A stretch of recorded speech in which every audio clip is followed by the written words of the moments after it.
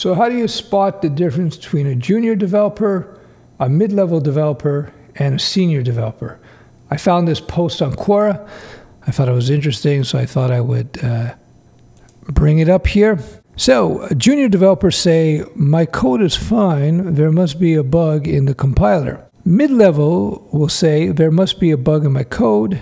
Senior developers will say, my code is fine, there must be a bug in the compiler OS. But when they say it, they're usually right. So there's some truth to that. Let me add some more. Senior developers will say, there's no better programming language. It all depends on the job. Junior developers will say, this language is the only one you should learn. Senior developers will say, you use the right type of database for the job at hand.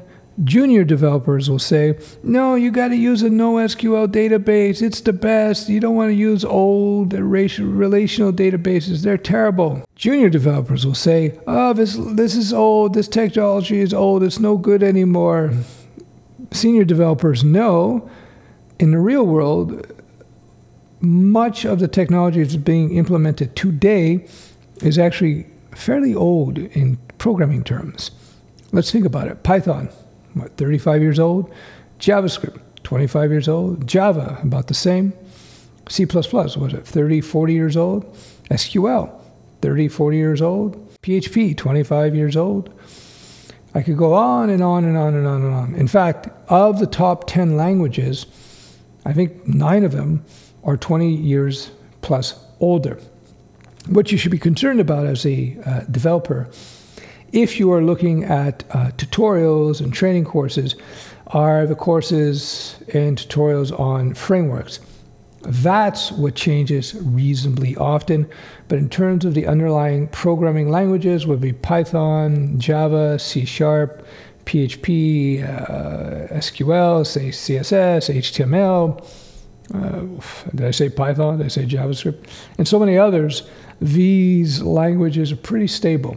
The differences between Python 3.8 and 3.9 are really tiny, peripheral typically, meaning the updates in the subversions are typically things on the fringes of the languages, things that you probably won't touch.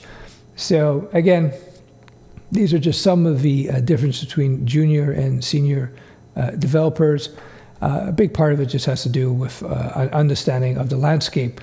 I'll leave you with this. One of the things I've noticed is that I hear time and time and time again from people who are getting into coding, they hear out there on the YouTubes and elsewhere that they got to learn this cutting technology here, this cutting technology there.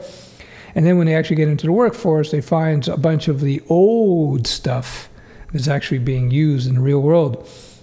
Again, it's not about saying the new stuff isn't good. It's good given the right circumstances. But the fact of the matter is that the rapid development in the software development space occurred in the 90s and early to maybe mid-2000s.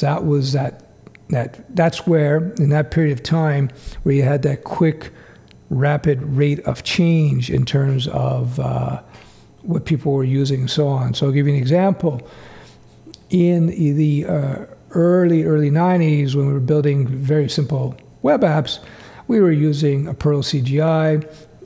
Generally speaking, a lot of people will use flat file-based databases, which were basically NoSQL databases. So back in 1996, that whole paradigm changed with what we now call classic ASP, which was developed by Microsoft, which was basically a page or view-centric web app development technology. And it was component-based as well, too, in a very simple way, but nonetheless, it was a big, radical paradigm change. Also, the move to SQL-based databases, the relational database, away from the flat file system, that was, again, a huge paradigm shift. So that happened. That was one of those events. And then we went from what some people would characterize as Model 1 single-page apps, where we used to do postbacks, to MVC style, model view controller style based application development. We used to call that Model 2. and so on and so forth. The last big change in the web space really has been, if you're going to call it that, is when we went from XHTML to HTML5. And even that wasn't a huge change. Like if you knew XHTML and understood that paradigm, if you will, and I'm stretching the word paradigm in that context, for you to learn HTML5 was pretty easy.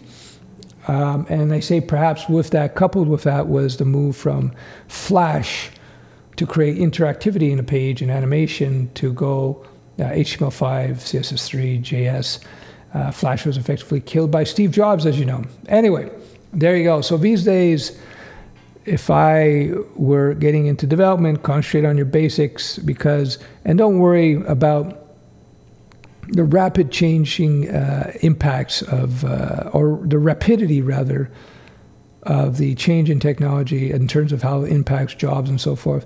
It's just not there anymore.